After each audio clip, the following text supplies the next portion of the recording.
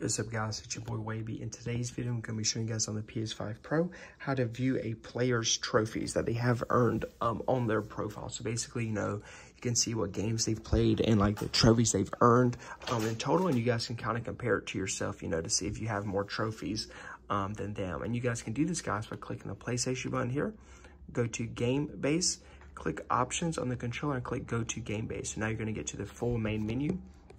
And then on one of your friends, you click on the profile, you want to go to overview, and you guys can see trophies earned if they're sharing it. And you guys can compare between them. So you guys can see on different games, if they have more trophies than you in total, or on specific games, like where they're beating you.